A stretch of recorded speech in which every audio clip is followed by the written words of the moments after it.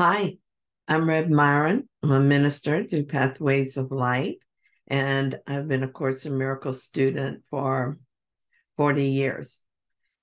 I decided this year to read the text again, and so I'm going through it a paragraph at a time, paragraph maybe two at a time, asking Jesus for clarity, and then I write from that clarity, and that's what I'm sharing with you today. So today we're looking at Chapter 3, Section 2, Miracles as True Perception. And we just started this section. It's always exciting to start a new section. So let's start with paragraph 1. I have stated that the basic concepts referred to in this course are not matters of degree. Certain fundamental concepts cannot be understood in terms of opposites. It's impossible to conceive of light and darkness or everything and nothing as joint possibilities. They are all true or all false. It is essential that you realize your thinking will be erratic until a firm commitment to one or the other is made. A firm commitment to darkness or nothingness, however, is impossible. No one has ever lived who has not experienced some light and something. No one, therefore, is able to deny truth totally, even if he thinks he can. It was when I finally really understood that my commitment had to be total. The most recent shifts in my understanding occurred. Even though Jesus tells us this early in the course, I just could not seem to grasp the idea for a long time. I'm so used to the idea of choices that I could not understand a lack or of degree or the idea of no opposites.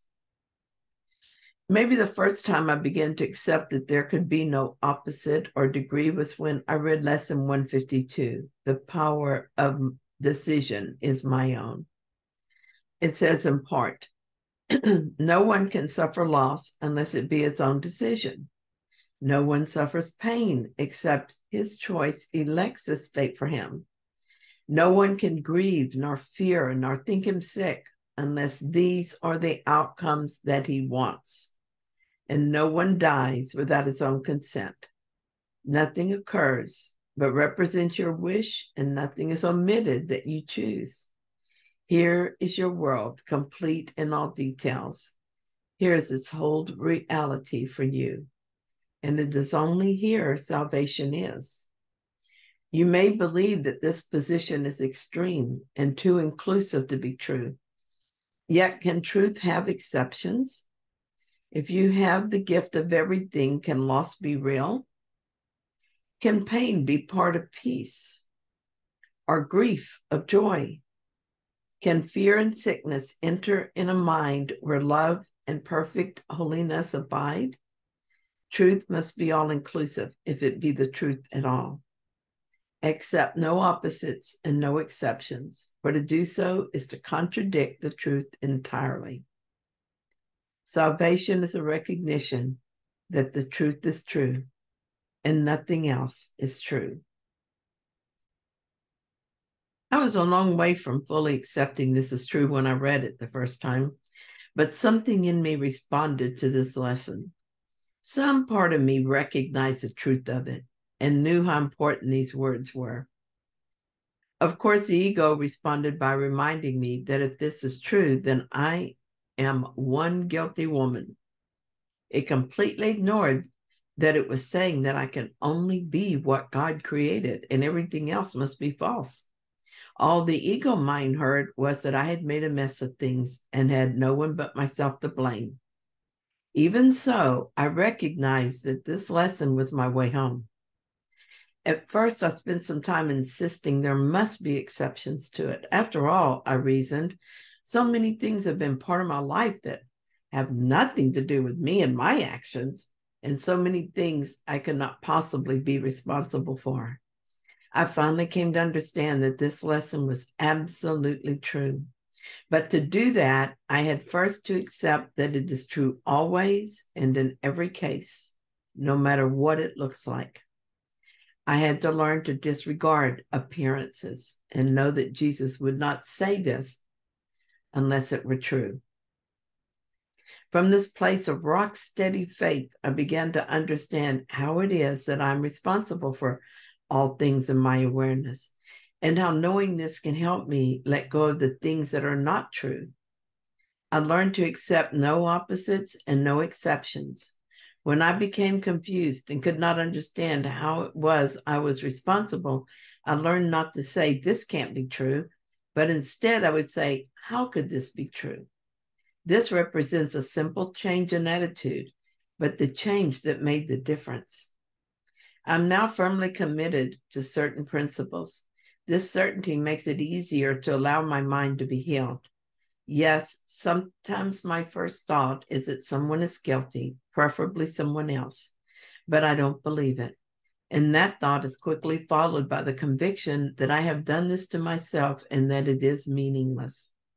I gladly accept the atonement in this situation and open my heart to love, asking that all I have done be undone. Now, paragraph 2 says this: innocence is not a partial attribute. It is not real until it is total.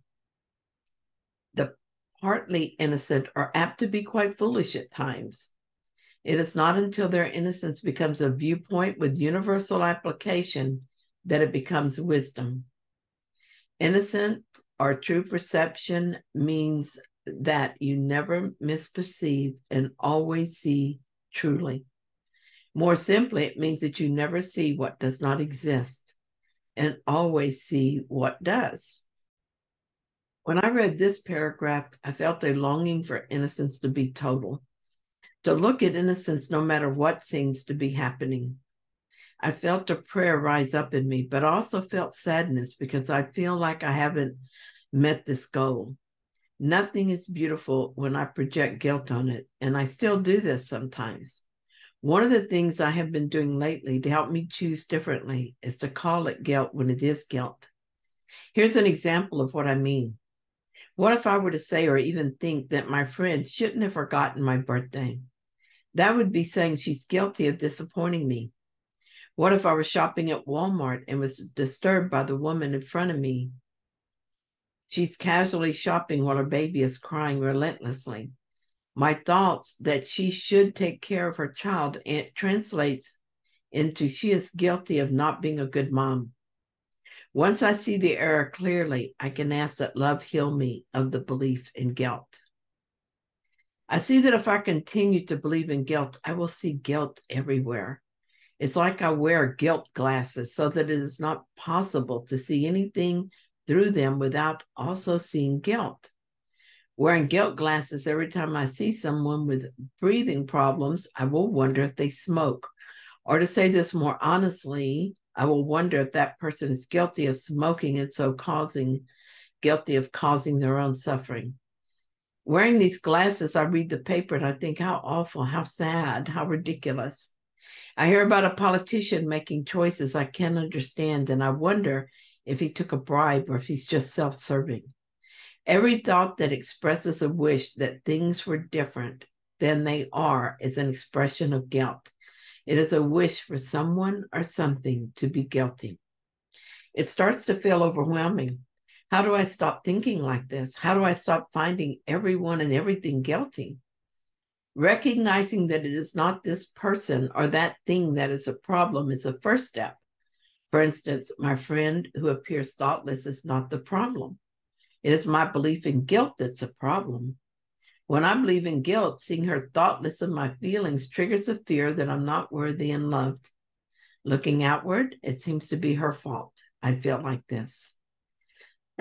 On the other hand, I can turn inward when I feel distressed and look for the answer there. It is the only place I'll find it. If I feel loved by someone else, I must not love myself. If I feel unloved by someone else, I must not love myself. If I can ask the Holy Spirit to remind me of who I am in God, then that will disappear. I am his holy son, created by love as love. How could I not be lovable? As my mind clears of the ego interpretation of the event, I am free of the need for others to prove my worth. Now I can extend the love I am to them, to everyone. I will start seeing everyone as innocent. With guilt, someone is to blame. Without guilt, the story continues to unfold, and I use each moment as an opportunity to be the love that I am. Without guilt, all moments are peaceful. With guilt, all moments are a battle.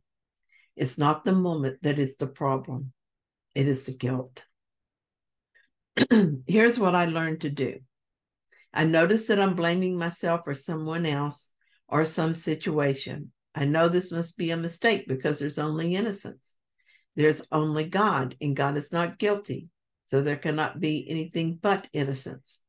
If I see something besides innocence, there is a need for the atonement. I open my mind and invite love to enter. I ask that love heal my mind of anything that is not like itself. The mind that believes in guilt and values guilt will not want to accept this. It will want to make exceptions so that it can hold on to guilt. It will want to say that my friend is thoughtless. It will say that the politician really is unscrupulous, and there is proof that this is true. The ego mind that loves separation and specialness will cling to its judgments and find many uses for guilt. I will disregard them all. No exceptions, no excuses, just innocence, no matter what. How do I respond? With love, no matter what. What do I do when I notice a desire to judge and to find guilty? I forgive it. I forgive myself. I forgive my projections. I do this by accepting the atonement. That is, by accepting the healing power of love. It's simple. Every time I do this, I wipe another smudge of guilt off my glasses, and I see things differently. I see more clearly. I see love instead of guilt because love was there all the time. The belief in guilt simply obscured it. As the belief in guilt is healed, the ego's effort to convince me that guilt has a place and is justified becomes ridiculous. It's up to us which perspective we view the world. Let us all toss the dirty, smudged guilt glasses. Instead, we can choose to view the world through clear love glasses. We will begin to see what is actually there rather than what the split mind imagines is there. I was also thinking about this sentence. The partly innocent are apt to be quite foolish at times. I remember when I was still learning that there is only innocence. I would see someone acting foolishly and would tell myself they were innocent. True enough, but it was not the ego that was innocent. In the world, the ego can be pretty awful, but that does in no way change who we are in truth. When I was still confused about this, I was often conflicted. I had a woman who cleaned my house. She was a bipolar addict and would steal from me.